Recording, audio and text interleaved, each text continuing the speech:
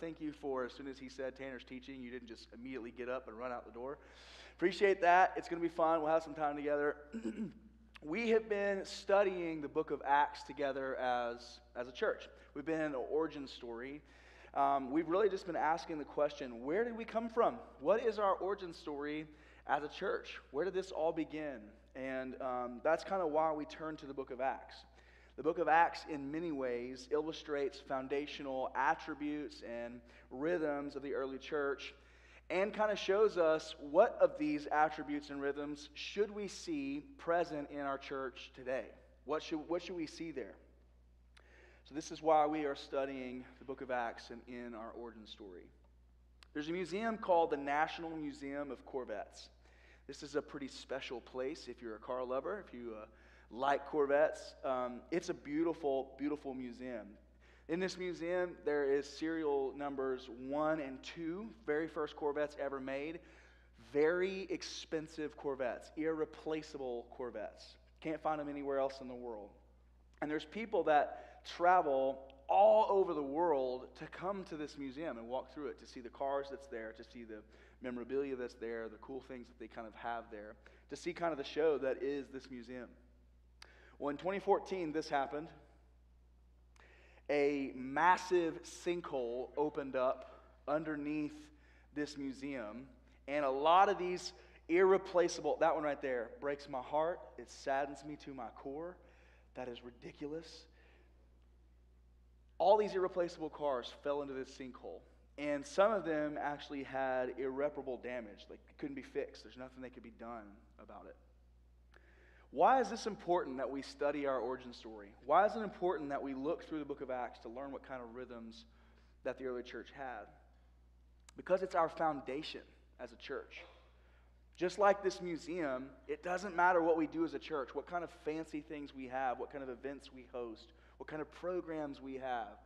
It all doesn't matter if we don't build ourselves on solid foundation. If we build ourselves on a faulty foundation, then disaster is sure to follow. This is why it's so important. As individuals, as believers, personally, we get our foundation from our understanding of who we are in Christ. This is where our foundation personally as followers of Jesus comes from. As the collective body of believers, the church, where we get our solid foundation comes from the early church. It comes from our understanding of what the church was designed to be. This is our solid foundation, our origin story. If there's a crack in our foundation, then there is a crisis at our core. I'll say that again because it's really important. If there's a crack in our foundation, then there's a crisis at our core. It's crucially important that we know who we are and we begin to build off of that foundation. We have to start there always. This is why we keep going back to Acts. If you've been around Colonial long enough, you've seen that we've studied Acts quite a bit. Why? Because it's so important. We're forgetful people. We need to go back and look at how did the early church operate? What were they doing? What are the things that we should see in our church today? So today we're going to study Acts 13 together, but before we kind of jump into that, I want to read something that I think will give us a really good kind of overview of when we study Acts, what can we hope to get out of this? Charles Swindoll points out this. He says, when we study the journeys of Paul in the book of Acts, we're not just reading the travel log of a man, we're observing the redemptive plan of God unfolding as he promised. Through the ministry of Saul of Tarsus, God's mission to reclaim his creation from the death grip of evil would move to its next stage. The plan of this mission was outlined in the Lord's promise at his ascension, where he said, "You will receive power when the Holy Spirit has come upon you, and you shall be my witnesses." Now this happens in 3 different stages. Here they are. Stage 1, saturating Jerusalem with the gospel. Okay, this is where it all began for us. You have this church that's in Jerusalem. It's saturated with the gospel. We see this happening in Acts 2 through 7. The second stage of this, we've actually been studying and talking about here recently, is witnessing in all Judea and Samaria, as we read about in Acts 8 through 12.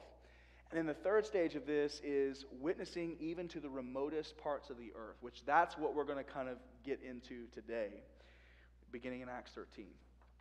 Now, Acts 13 opens in Antioch, which is in Syria, and the church of Antioch becomes the mission church, right? So before you had the church of Antioch, you had the church in Jerusalem, which was the mother church. This is where it all began for us. These were people coming to Jesus, coming to know the good news of the gospel, and then you had this church in Antioch, which is the mission church. Jerusalem has been saturated with the gospel, and from there we read that the Holy Spirit began to call people to different places. Peter was sent to Judea, Philip was sent to Samaria, and now God has gotten a hold of Saul of Tarsus, who becomes the Apostle Paul. Now in this chapter 13, there's a transition that takes place that is anticipated by Jesus. Okay, he knew this was coming. And in a sense is expected for every follower of Jesus. Everybody, every one of you. If you claim to know Jesus, this is something that he expects of you. There's a natural spiritual growth that takes place in a person as a believer. And I believe it starts with they become a saved person.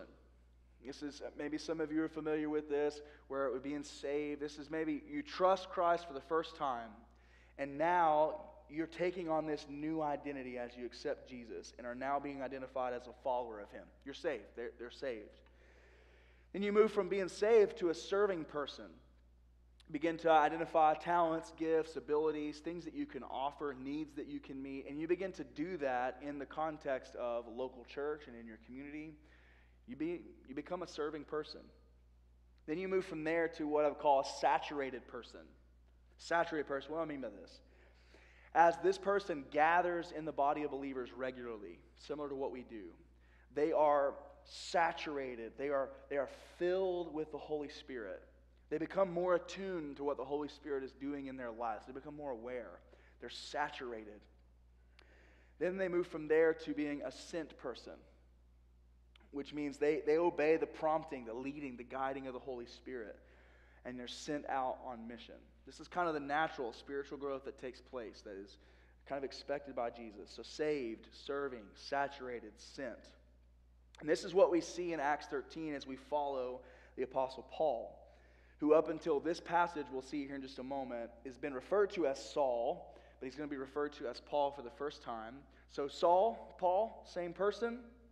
Also kind of interesting, he's referred to Paul for the remainder of Acts, with the exception of when they talk about his conversion, when he becomes a follower of Jesus.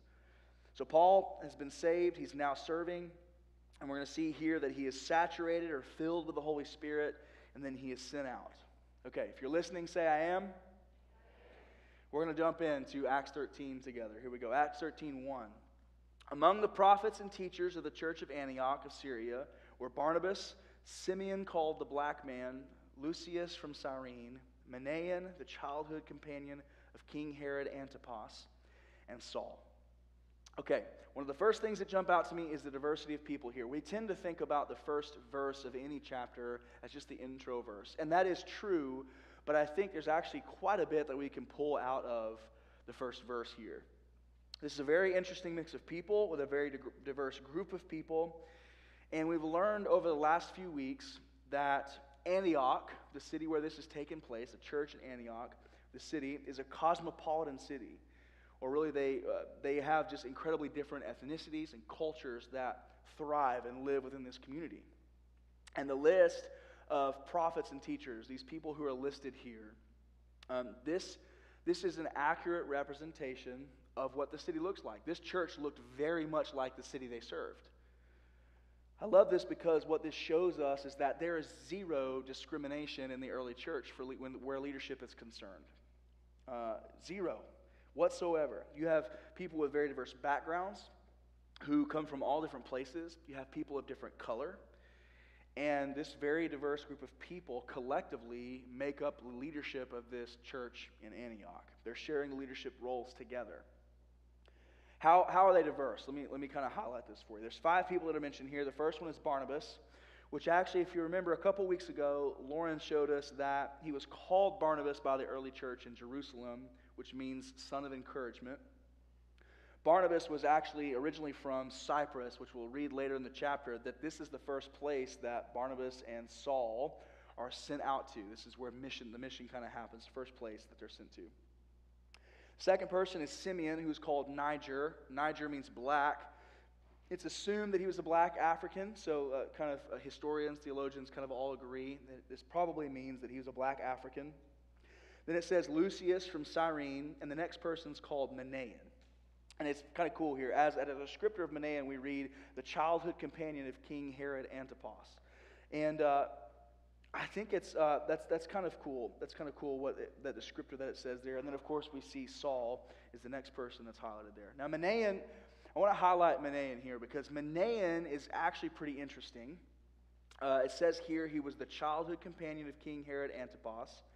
The wording for this is actually the Greek word synthropos, which means brought up with. This is actually a name that was given to boys who were the same age as a prince in the royal court. So these boys would be brought to the royal court, and they were to be raised with, or kind of companions of these princes. And this is the name that they would give them, is synthropos.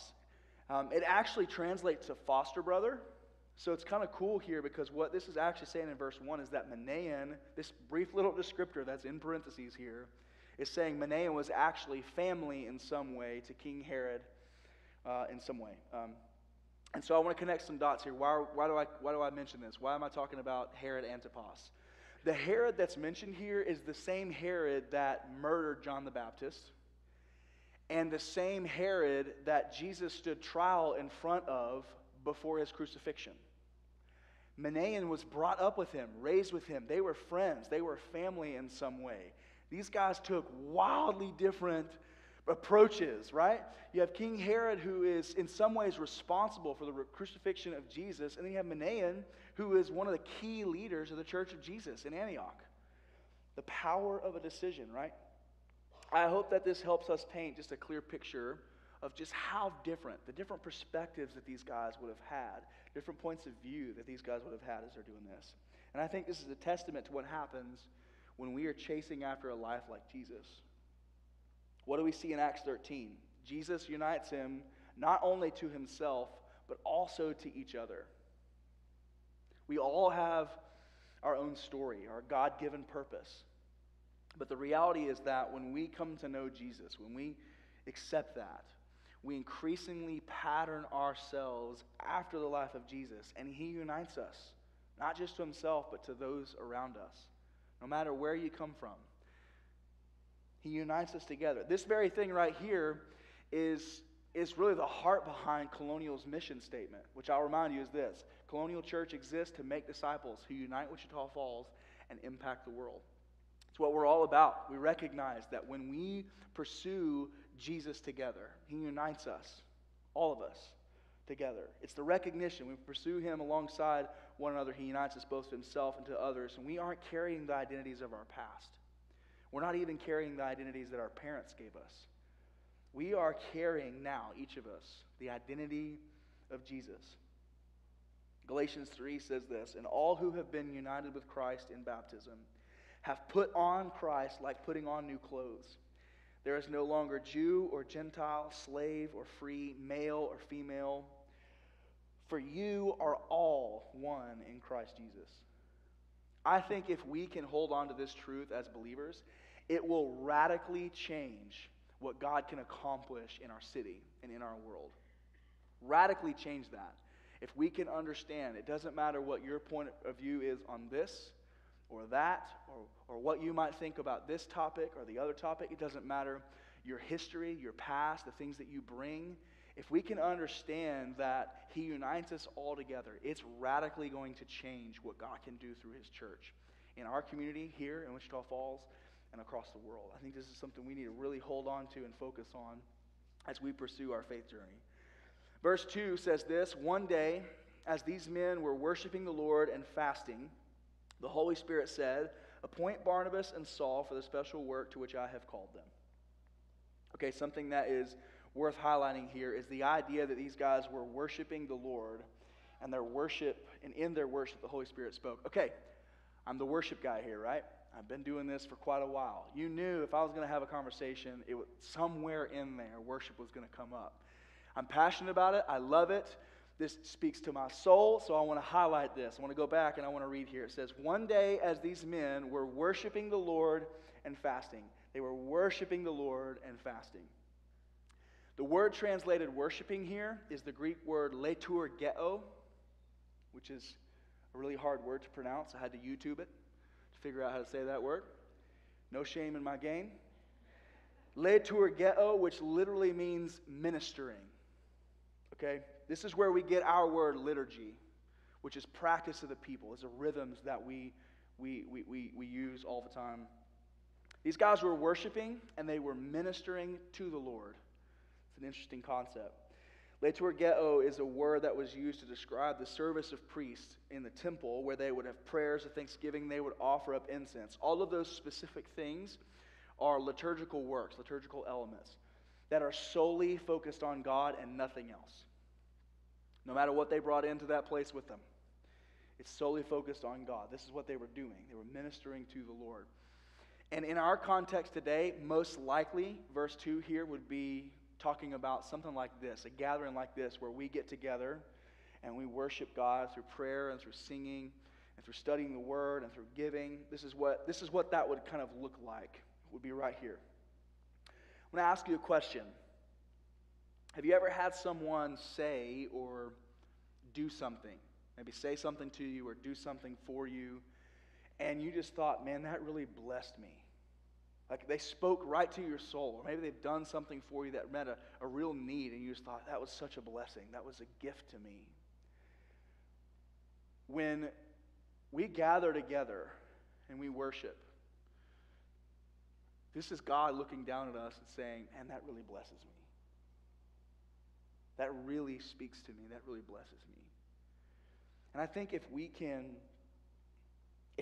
look at our worship in that way, when we gather together and we sing and we praise God, if we can have this perspective of worship, it will change the way we worship. It will change the intentionality that we give to our worship. This is important, and I want to be clear about it. Worship is not just this time right here. When you walk out those doors today, your worship doesn't end, right? Worship is something you bring in with you here in this gathering. Worship is in every aspect of your life. It's how you treat your spouse. It's how you treat your coworkers. It's how you live your life like this, open-handed, sacrificially giving to those around you. That is worship. And worship comes from this true sense of discipleship. This is what happens. When you worship God, when you pursue this spiritual growth, this discipleship, true worship kind of follows. And true worship will always lead to a life of Jesus. I think if we can think of our worship as, that really blesses me. God's saying that really blesses me. It will change the way we worship. Okay. They were worshiping the Lord and they were fasting. And as they were so preoccupied with God and nothing else, that's when the Spirit spoke to them. I think the order in which we see things happen here is actually really important as well. They were worshiping the Lord, and then the Holy Spirit spoke. See, it comes when we're so caught up in blessing God and worshiping God. That's when mission comes. That's when the to-do happens. In these moments when we are awakened to the Spirit, we are called into our kingdom purpose. I want to remind you of something in Acts 1.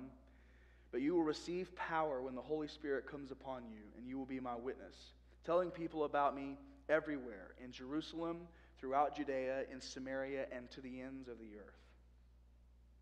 So what else do we see? What do we see in Acts 13? Worship comes before mission. Worship, mission. How many of us start with the what instead of the who? We ask questions like, what am I supposed to do? What do you want from me? What's my purpose? But I think the question we should be asking is, who should we become? Who should we be like? That's worship. It's asking that question. Again, I'll say, true worship of the Lord will always lead us to a life of Jesus. One day as these men were worshiping and fasting, the Holy Spirit said, appoint Barnabas and Saul for the special work to which I have called them. Verse 2 goes right in line with a radical minimum we have here at Colonial, where we ask 2 questions every day. This is listening intently. We ask 2 questions every day. What is God saying, and what should I do about it? Pretty simple. This is worship. Verse 2 begins with worshiping the Lord and fasting, and the Holy Spirit speaks. God, what are you saying to me today? And what do you want me to do about it? To ask the question, God, what do you want to say to me today, is to remove focus on anything else and totally be focused on what God is saying. An act of worship. What do you want me to do about it? Mission. Moving into verse 3, we see the Apostle Paul's first missionary journey take place. Remember, I said that the church of Antioch becomes the mission church. Before you had the church in Jerusalem, the mother church, so to speak, then you have this mission church. So verse 3 says, after more fasting and prayer, the men laid their hands on them and sent them on their way. Verse 3 is kind of cool. This is the moment when these guys affirmed what the Holy Spirit was saying. And when it says, the men laid their hands on them and sent them on their way, this is what they were doing. This is what was happening. This was them saying, yes, we see what God is doing in the lives of Barnabas and Saul, and we all about it. We're all about it. We see this happening, we agree, we affirm, we're all about it. There's nothing, I want to say this, there's nothing magic in the laying of hands. The only thing in hands is germs, okay? This wasn't a magic kind of thing that was happening. What was happening? This was a commissioning. This was a sending. This was an alignment. This was an opportunity, a display of unity for these guys. It was a sending off ceremony, an act of blessing. This was the church saying, we have heard the Lord saying this, and we are sending these guys off as an extension of us to do the work that God has put before them. Something else worth mentioning here, I think, this was a new and growing church in Antioch that these men were leading. Brand new church. I have been in church work, so to speak, for 10 years. I have never met a time in my life where I haven't had a lot to do. These guys, this was a brand new church starting up. There's some key leaders in this brand new church. It's not like they were sitting around going, oh, God, I'm so bored. Can you please give us something to do? No. There was plenty to do at this church. There's plenty of work. And when God asked this church of Antioch to release 2 of their key leaders into missions, without hesitation, yes, we will do that. We will send these guys off. This is how important the obedience to the call, the prompting, the leading of the Holy Spirit was to the early church. Without hesitation. Part of their leadership. Those who belong to Christ Jesus have nailed the passions and desires of their sinful nature to his cross and crucified them there. Since we are living by the Spirit, let us follow the Spirit's leading in every part of our lives. That's Galatians 5:24 through 25. This is what's happening here in verse 3. A relentless obedience to the leading of the Holy Spirit. How many of us are willing to do that in our lives? I want to ask that question boldly because I can't answer it honestly for me. I don't know. I have a lot that I'm doing. A lot that I'm responsible for. And if the Holy Spirit called me to do something else, I'm not so sure I'm ready to say yes. How many of us have something in our life that represents a level of importance? And if the Spirit was calling that person to be removed from that, how many of us would go, yep, we see that, send them on their way, especially if they're key in what we're doing. I don't know about that. But this is what we see in the early church. A relentless obedience to the leading of the Holy Spirit. Tied all together, I think, is the end of verse 2, all the way through the beginning of verse 4. These verses really illustrate a very important message to us. When you put them together like this, there's an important message I think we can get from this. Verse 4 says this, so Barnabas and Saul were sent out by the Holy Spirit. Yes, in the verse previously it says they laid their hands and they sent them on their way. Yes, but this illustrates for us here that the Holy Spirit is sending them. That they're sent out by the Holy Spirit. What do we see in Acts 13? It's the Holy Spirit that sends us. It's the Holy Spirit. Verse 2, 3, and 4 are bringing us to this point. They're bringing us to this resolve. Yes, there are some amazing lessons we can learn from each of these verses individually, but when you put them together like this, what you see there is that the work of the Holy Spirit in our lives is to lead us. is to send us. And that's important for us to know as Christ followers, to have this relentless obedience to the call of the Spirit, to be so saturated by the gospel that we can answer that and respond accordingly. John 14 says this, "If you love me, obey my commandments, and I will ask the Father, and he will give you another advocate who will never leave you. He is the Holy Spirit who leads into all truth." It's the Spirit that leads us, and it's the Spirit that sends us. As we continue reading, the second part of verse 4 and all of verse 5 give us a plan. Okay, so they know they're going to be sent out. They know that they've been called by the Spirit. Now what? Well, they have a plan.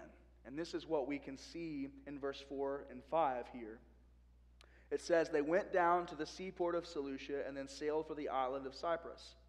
There in the town of Salamis, they went to the Jewish synagogues and preached the word of God.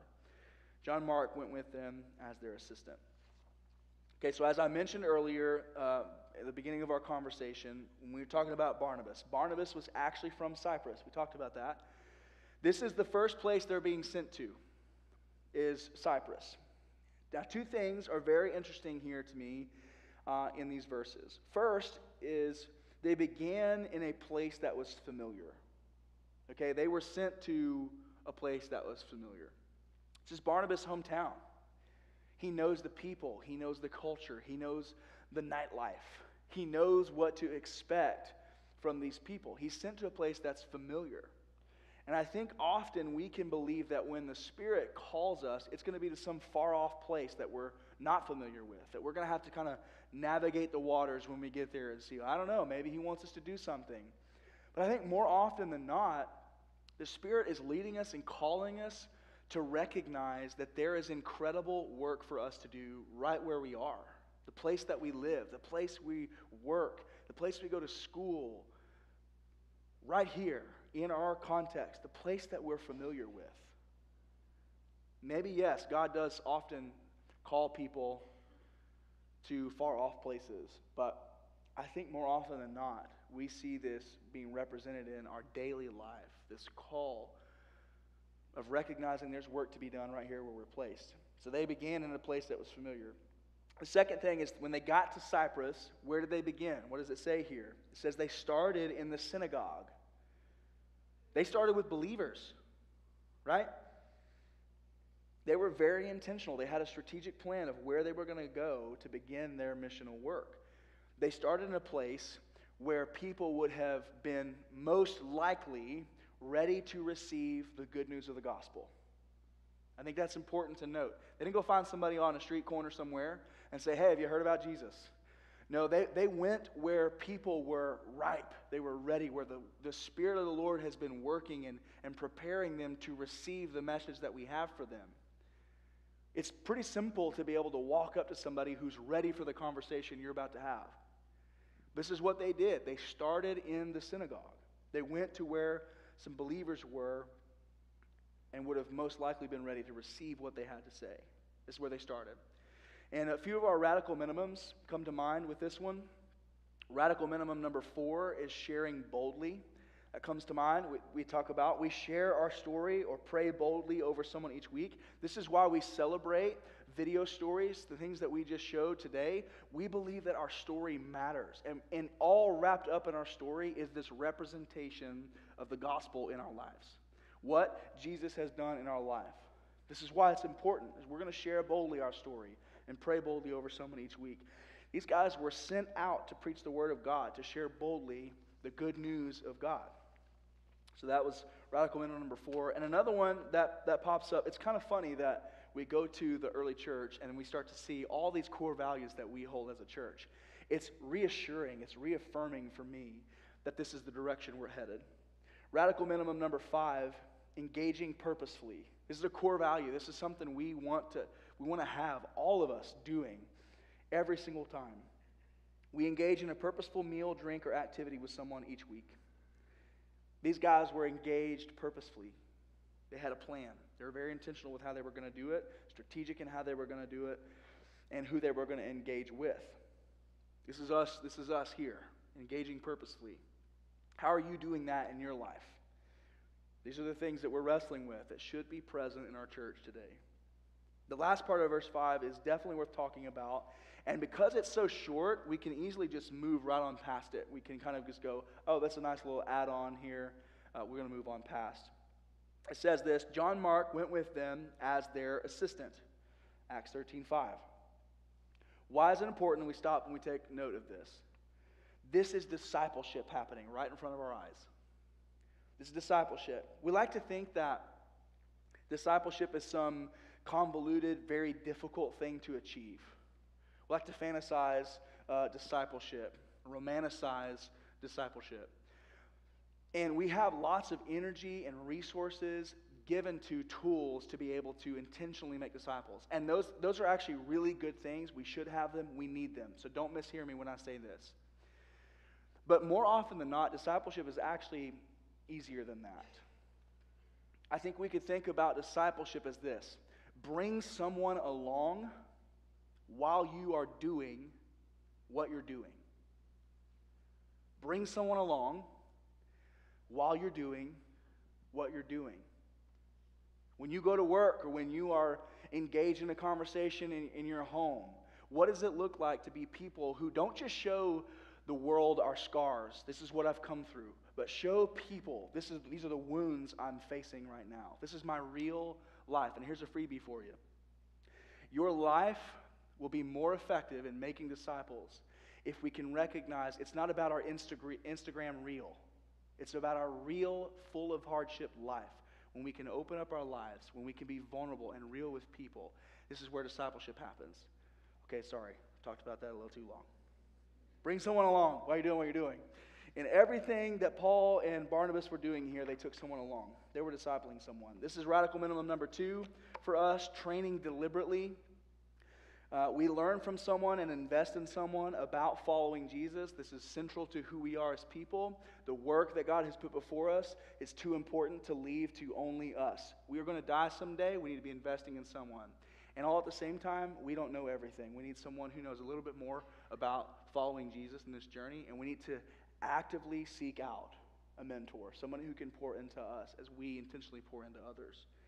We learn from someone and invest in someone about following Jesus. They had an apprentice, someone they were discipling, a person that they were going to be very intentional with as they did the work. Don't miss that last part. Don't just breeze through it. In everything the church did, everything the early church did, discipleship was always present. Okay, I think there's a few more pieces that we can learn from verses 6 through 12. So we're going to kind of take a big chunk. Up until this point, we've been going verse by verse, line by line. But I think for your sake, for time's sake, we're going to just take a whole chunk of this together. So before we dive in, let me just say this. If you're listening, say I am.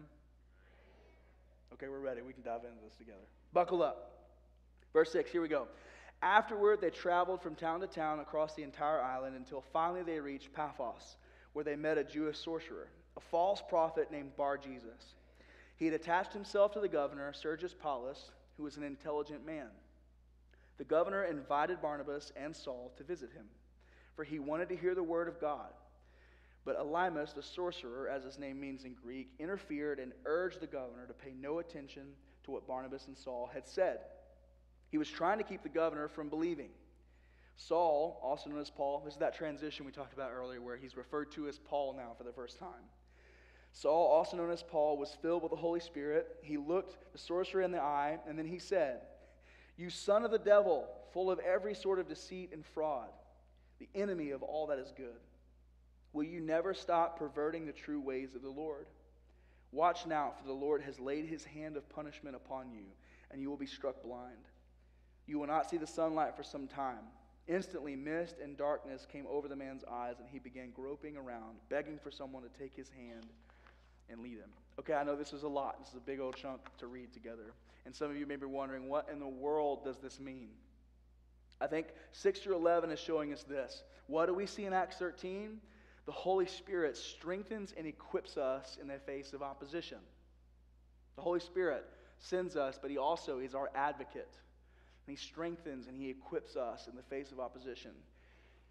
You and I are going to face hardships. We're going to face attacks because of this. If you've answered the call of the Holy Spirit, He will be your advocate. He will strengthen and equip you to do the work that He set before you. A friend of mine recently reminded me of something. I was in the middle of a conversation, kind of woe is me story, you know. I'm kind of complaining. I'm like, man, why it shouldn't be this hard? Why is it so difficult right now? Wrestling with self-doubt and, to be honest, kind of wallowing in a little bit of self-pity. And then I get this text out of nowhere that reminds me of this, that says, the anointing and suffering are inseparable. The anointing and suffering are inseparable. And it was like a shot to the heart when I got it. It is supposed to be difficult. Why I wrestle with why we believe sometimes that it's supposed to just be easy. That was never what we saw with the life of Jesus. Jesus was perfect. He lived a sinless life, and He was crucified. He was killed. It's not supposed to be easy. We're called to live a set-apart life. It's not easy to live a set-apart life in our world. We are called to do things differently, to engage with our family differently, to respond to our coworkers differently, to not get so mad in traffic when we got cut off, to maybe take the slow line so that somebody else has an opportunity to get to where they need to go faster. We're called to live a set-apart life, and that is not an easy thing. The reality is that when you step into this journey, you will have some really difficult times. I've had some difficult times in my life, hard to get through. Lost my mother when I was 15. We had some cancer scares with my wife when she was pregnant with our second kid. We've had some really hard times. But I want to remind you of this. Jesus said in John 16, I've told you all this so that you may have peace in me. Here on earth you will have many trials and sorrows, but take heart, because I have overcome the world. The work set before us is hard, but you and I have an advocate. Jesus has gone through everything we're going through, and He's overcome it. That's the good news for us. It's not on us to do. Final verse for today is verse 12. When the governor saw what had happened, he became a believer, for he was astonished at the teaching about the Lord. You and I have found ourselves in this place, good or bad, not because of people. Our war is not with flesh and blood. So good or bad, we found ourselves in this place not because of people, but because of the work of the Holy Spirit in and through people. And because of God calling His people to Himself. This is why we find ourselves here. That's good news for me. What do we see in Acts 13? God transforms people. God transforms people. He saves us. He calls us into service. He saturates us with the good news of the gospel. And then from our worship of Him, He sends us on mission. I hear God renewing in me a heart of worship. I hear God saying, you've been wrestling with what are you supposed to do? What should this look like? What is the ministry you lead? What's the culture, the community you're trying to create in your worship team? What is that supposed to look like? What are we trying to lead people to in church? I hear Him saying, if you want to know all that, the answer is in blessing me. If you will spend some time blessing me, ministering to me, get alone if you have to, devote some intentional time thinking only of me. Worship is not about you, it's about me. I hear Him convicting me of that, and Him saying, if I will do that, if I will prioritize that, He's going to speak to me. He's going to let me know. And He's going to speak in a very clear voice so that I know where He's leading me to where I need to be. That's how God's challenging me. How's He challenging you today?